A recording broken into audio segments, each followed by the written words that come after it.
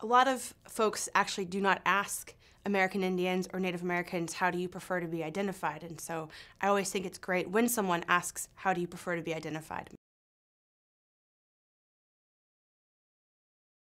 My preference is, of course, to identify myself as a citizen of the Cherokee Nation, because that is a political classification. I'm a citizen of a nation that predates the United States, and this nation is still here today.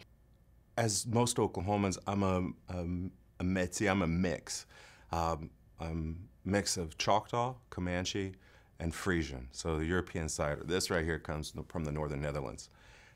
But my mother's Choctaw, and it's a matrilineal, matriarchal society traditionally. And so I identify strongly with that because those were the clan towns that I grew up around. Well, I'm a proud member of the Gila River Indian community in Arizona. I identify myself as Native, 100%, even though I'm actually part Hispanic as well. My mother was Hispanic. And, you know, being a proud member of that community has given me so much culture, so much history, and a family that I can go home to anytime I want.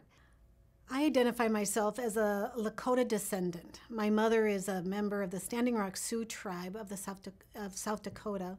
We actually have lands in South Dakota and family in North Dakota, since the reservation straddles both. But these are the Lakota people, and oftentimes when we think of Standing Rock or the other Sioux tribes, Sioux becomes a predominant word. In fact, Sioux is a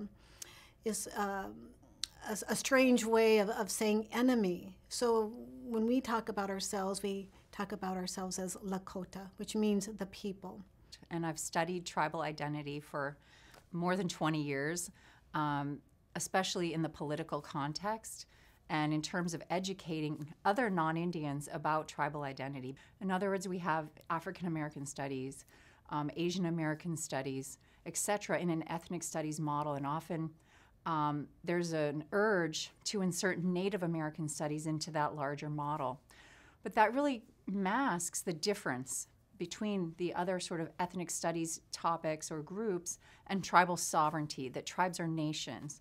Just saying you're Native American actually erases your identity as a citizen of a sovereign political nation that predates the United States. So I don't think it's wrong to say Native American, but I think it's really great to identify a Native American by their citizenship in the sovereign nation that has survived and still continues to exist today. So that nation status really is unique to tribal governments, to Native people in the United States, and sometimes it's collapsed into a different civil rights or ethnic group model when it's really a sovereign rights and a nation-building model.